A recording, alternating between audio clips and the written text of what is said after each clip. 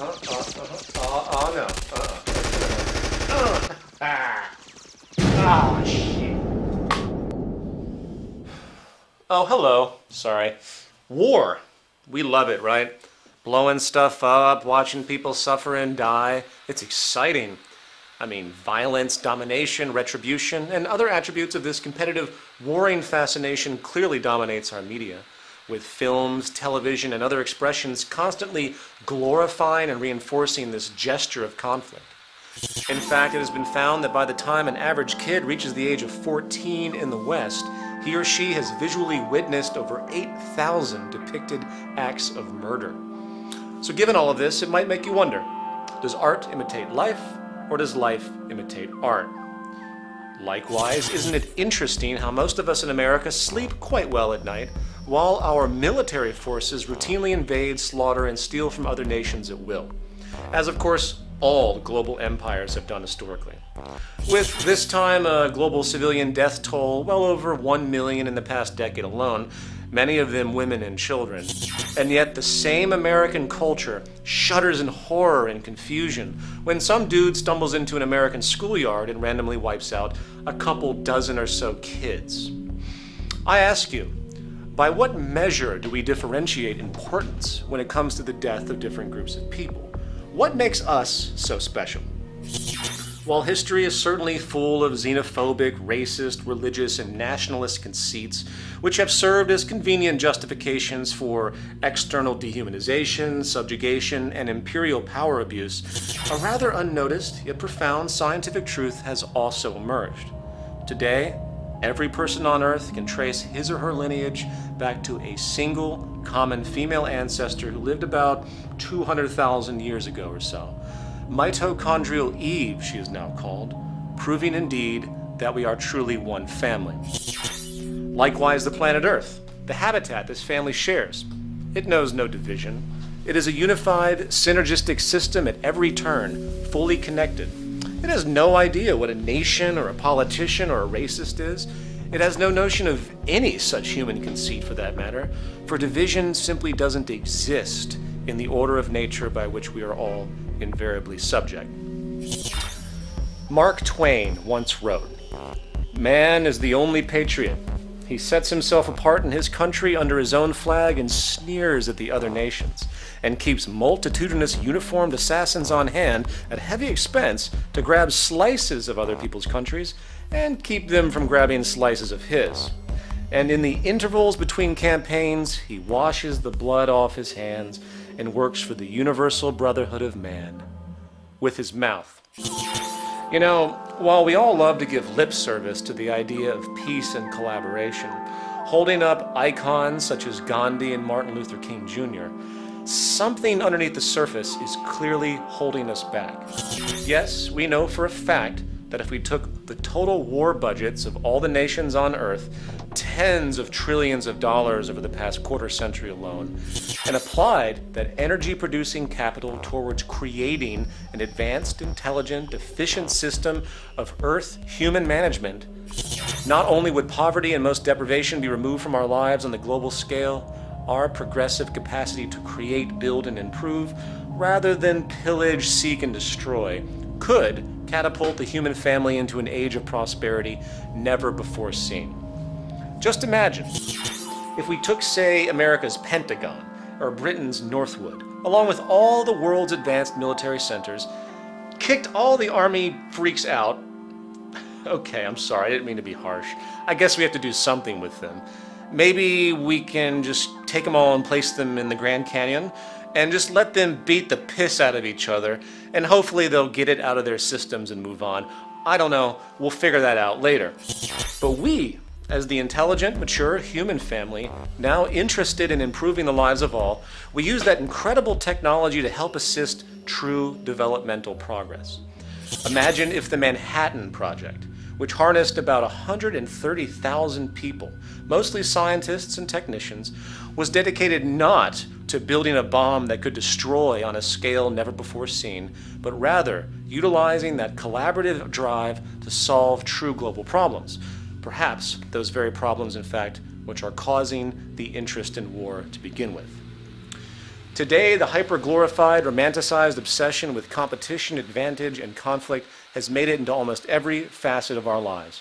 Not only do we declare war against virtually everything that annoys us, the war on drugs, the war on poverty, the war on crime, the war on terrorism, the war on cancer, you name it, we also, apart from the near constant nationalist wars, live in a perpetual state of common war, or class war, where we battle each other on a daily basis for unnecessary economic survival and delusions of status. The fact is, something has been set in motion that keeps us all on a multi-level war path. Something in our psychology and hence sociology is constantly pushing us into justifications of these patterns.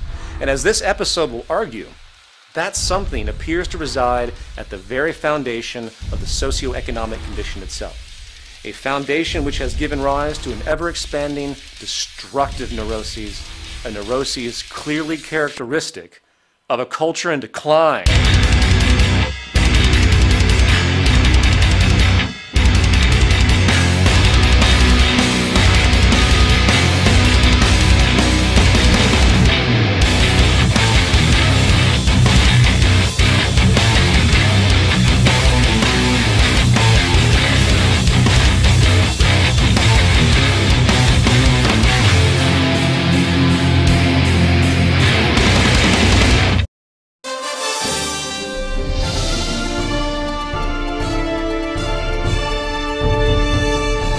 This just in, the President has finished an emergency session at the White House where he announced that the security focus of his administration will be moving away from the global war on terror, instead focusing all available resources against something the administration has deemed a larger threat to U.S. and international security than anything recognized before: nature itself.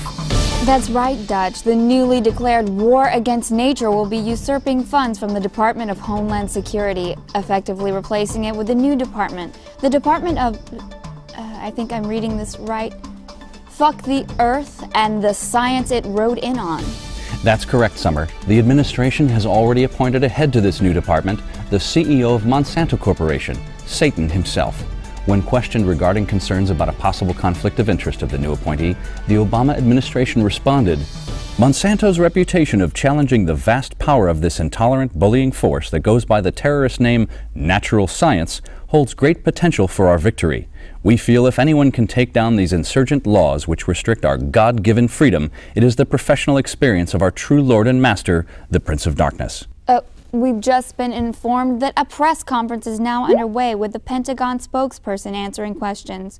We now go live to the White House. As the President said earlier, the greatest barrier to U.S. interest has been a constant state of offensive interference by this rogue network. Nature has been forcing its will against our freedom for long enough. Our economy, our values, the American way of life, it's not negotiable. Either nature concedes to our interests and stops terrorizing us with its hatred of our liberty, or we will be forced to destroy it. Next question. Hi, Joe from LA Times. Don't you feel it could be a bad idea to move against a force which has historically never been overcome or even phased by human action? Also, I understand nature has given a set of demands which, if met, would cease many of its counterattacks. Has the administration considered just meeting these demands? Listen, Joe, we don't negotiate with terrorists. And yeah, I've seen nature's demands, full of queer communist propaganda such as balance and sustainability. It even demands that we shut down our infinite growth consumption economy to make way for something where we are to be slaves to some oppressive natural regeneration respect.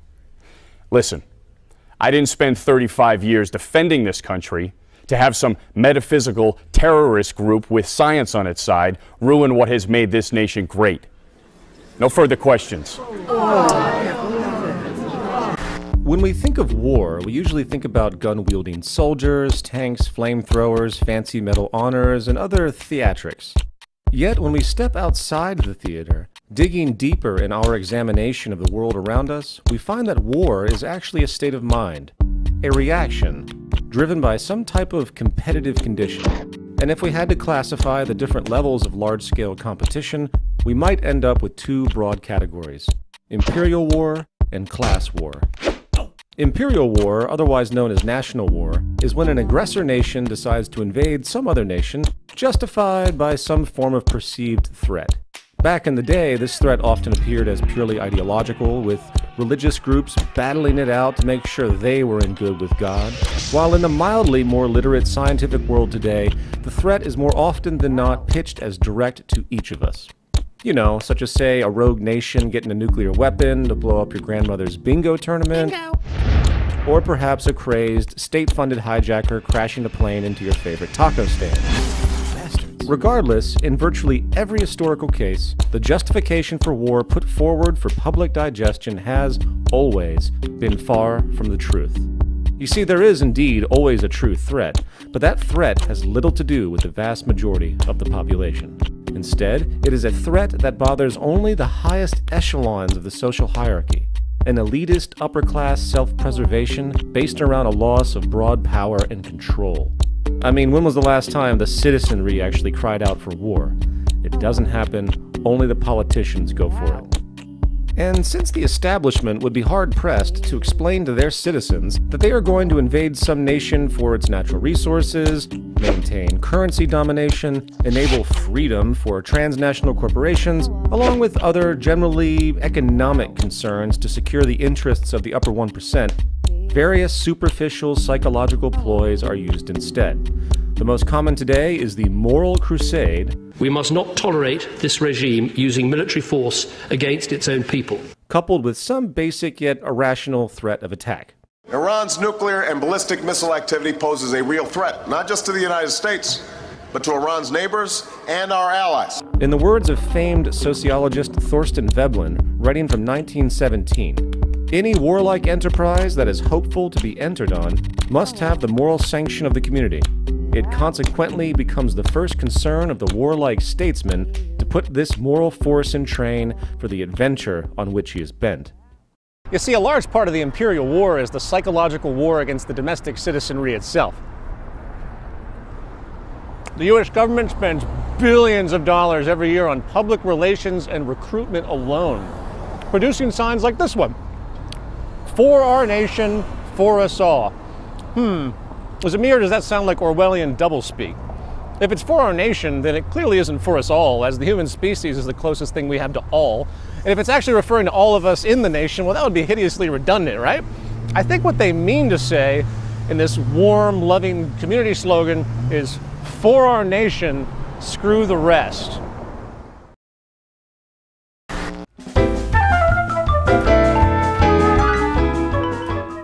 Hello, welcome to the show! My name is Pepe, and today I've got something very special for you. A true international delicacy. War! To prepare for war is a very delicate matter. And the first thing we need to do is create some spicy tension to put fire in your belly. So, the first ingredient we need is a well-tempered provocation. Huh? Provocations are, of course, seasonal and subject to personal taste. So, may I suggest something along the lines? A marinade Gulf of Tonkin. A robust Pearl Harbor. And if you're feeling bored, a bustling 9/11.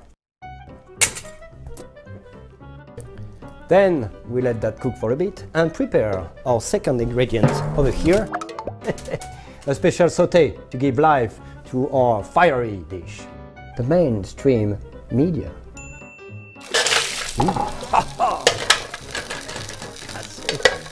Whoa! Can you just smell the propaganda and delectable ignorance? After we get a nice sizzle going, we now add our final, more important ingredient. The delicious soldiers. Now, the most ripe soldiers tend to grow in the more poor, rural area of the world, often with limited literacy. Want to pick them around 18, 19, because their brains are very immature and quite yummy.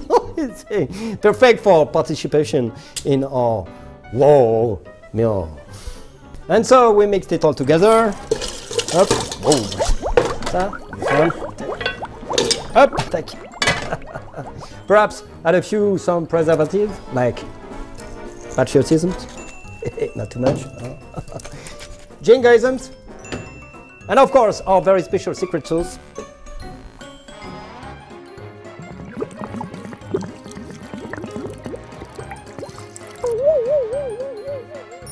Okay, and we are ready.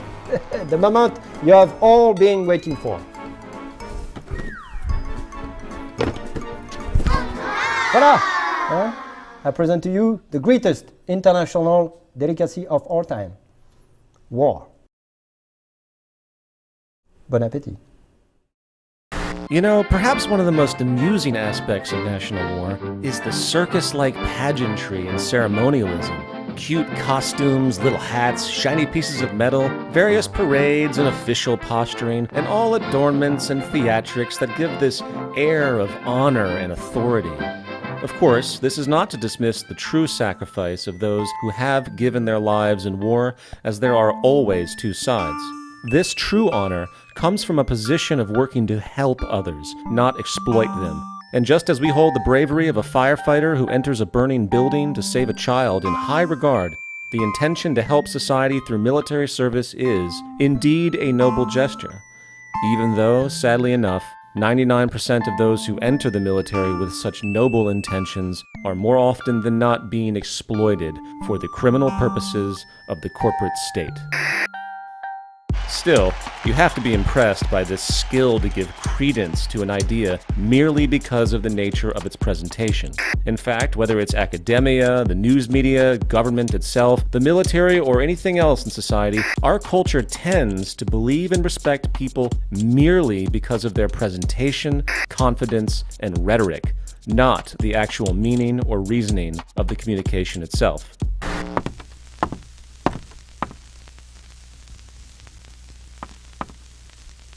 Did you know that the first television sets in the 1950s were actually supposed to be used as prosthetic replacement heads to give new hope for those who had been tragically decapitated? But technology, weight, and cord length being what they were at the time, it failed. Luckily, they could play other things besides the faces of the deceased, and TV sets sold nationwide. And it's all true. You know why? Because you heard it from some guy in a tie. In the end, once the traditional, propagandized illusions in defense of the act of organized human murder and resource theft have been overridden, dismissing such shallow justifications as paternalism, honor, and protectionism, we realize that war today is actually an inherent characteristic of the propertied, scarcity-driven business system. Major General Smedley D. Butler, one of the most notable and decorated officers in U.S. history, stated the following with respect to the business of war in 1935. I spent 33 years and 4 months in active military service, and during that period I spent most of my time as a high-class muscle man for big business, for Wall Street and the bankers. In short, I was a racketeer, a gangster for capitalism. I helped make Mexico, and especially Tampico, safe for American oil interests in 1914. I helped make Haiti and Cuba a decent place for the national city boys to collect revenues in. I helped in the raping of half a dozen Central American republics for the benefit of Wall Street. I helped purify Nicaragua for the international banking house of Brown Brothers in 1902 through 1912. I brought light to the Dominican Republic for the American sugar interests in 1916. I helped make Honduras right for the American fruit companies in 1903. In China in 1927, I helped see to it that Standard Oil went on its way unmolested.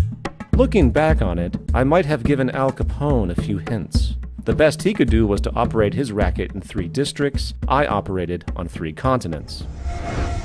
So given all of this, it's unique how the general public tends to separate the day-to-day competitive business acumen from the severe form of competitive violent warfare, when there's very good evidence to show that they are deeply intermeshed.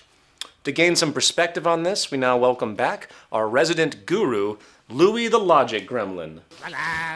Before we get into the questions, I do have a letter here that I'd like to read to you and get your opinion on. It reads, Dear Peter, I really enjoy the new show. I think it is helping get these important messages across. However, I am disappointed with the crude Louis the Logic Gremlin character, as it is just irritating and hideously stupid. Also, would you please stop eating when you are speaking in the show? It's really disgusting and annoying. Rock on, Joe. I'm sorry, Joe. Louis, what do you think about that?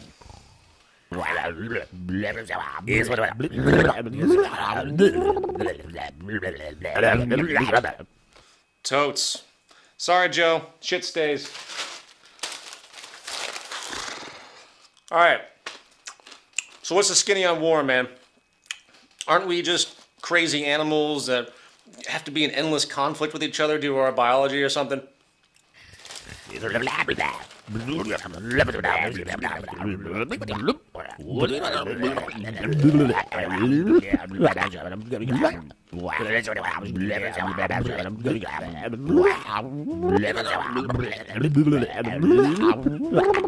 Okay, I see what you're saying.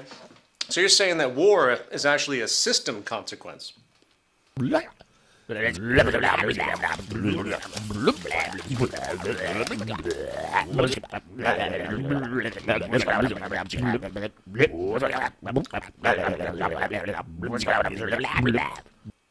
Interesting. So how do we resolve this war tendency then?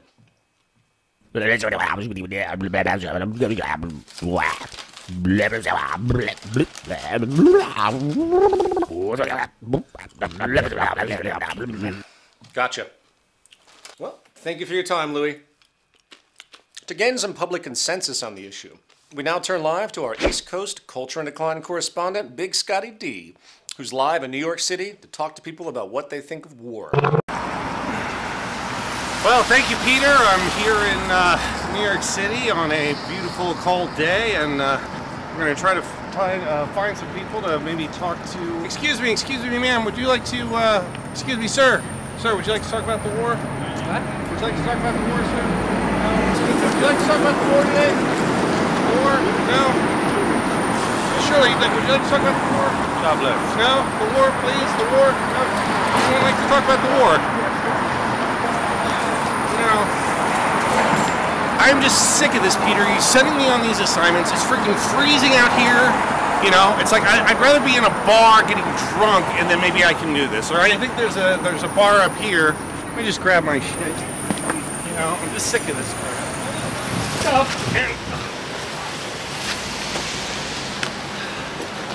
That's it. I am done, man. I am done. Get some other monkey, okay? There's trash. There's shit all over the place.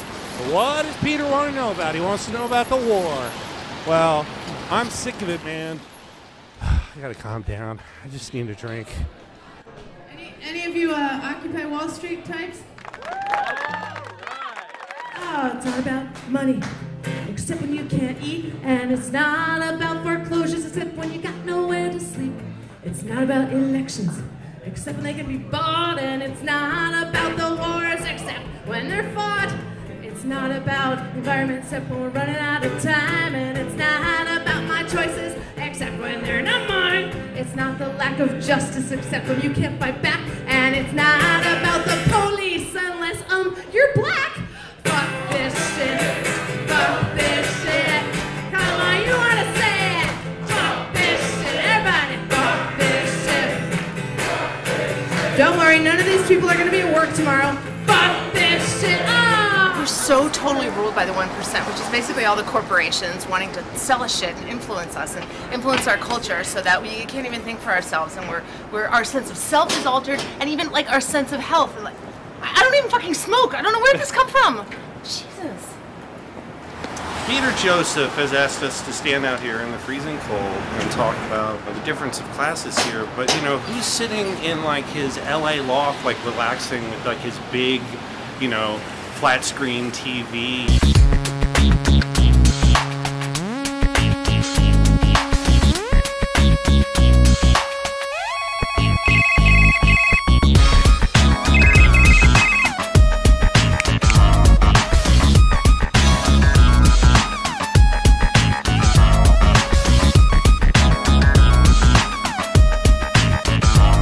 Yeah, fuck him. Fuck Peter Joseph. The only thing that we don't have is like a war on something is war on war. And I think that's because like us peace activists, we don't want to fight. So we're going to end up losing due to irony. Final thoughts. How do we think about resolution to something as detrimental as national war when, on the micro level, we in society actually praise, reward, and reinforce the same basic underlying competitive drive? Generally, when faced with such a question, people tend to play the morality card, as though a matter of degree is what's relevant, not the philosophical basis itself. And usually this vague distinction is gestured to the effect that competition is good, but we should never go too far and be violent in any way. So then, of course, the question becomes, what constitutes violence? What if, instead of physically attacking you directly, I put you into a subtle yet deeply toxic condition where your life was shortened by decades via heart disease, cancer, mental illness, and other such consequences? Would that be considered violent? And what if such intentions were not even directly malicious, such as a lower class, desperate single mother forced to work 3 jobs to keep up, who fails one night to provide proper supervision for her child, resulting in the death of her child? I ask you, what is the true origin of the resulting death? And does that qualify as violent? To paraphrase Mahatma Gandhi, poverty is the worst form of violence. You see, the real war going on is not as obvious as many think. The real war exists in the very structure of our society itself. Something public health officials have now termed structural violence. A war, in fact, against public health and balance itself, constantly producing casualty after casualty in its hidden oppression, and this form of violence today kills more people than every type of direct behavioral violence put together. Its origin? A social system literally built upon competition and exploitation itself. So, for all you noble activists out there, for all of you who pile into protest zones each time a new national war emerges and yell at the top of your lungs, keep in mind that you are only targeting a symptom of a larger sociological problem, and until the activist community realizes this, I'm sorry to say, your protests have no long-term consequence, as they do not address the root problem. But, on the bright side, it's still great entertainment, right? So let's keep watching this bizarre human experiment. Certainly the greatest yet worst reality show of all time for sure. I'm Peter Joseph, and yes, I, like you, am an agent and victim of a culture in decline. Where's the credit scene? What? What do you mean Bob didn't get hurt? I'm sorry, Bob. It's the format of the show.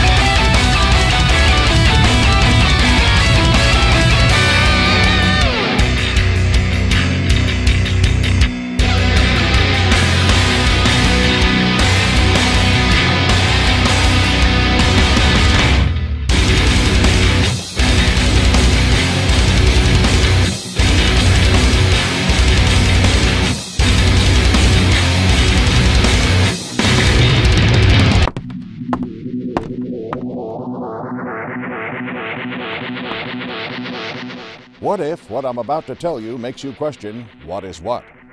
What if I propose a what-if scenario? What if I were to take up precious time in your busy life, just spinning you in a soul-dulling spiral with meaningless double talk? But at the same time, what if I kept you distracted with flashy graphics? Would you notice? Or for that matter, would you care?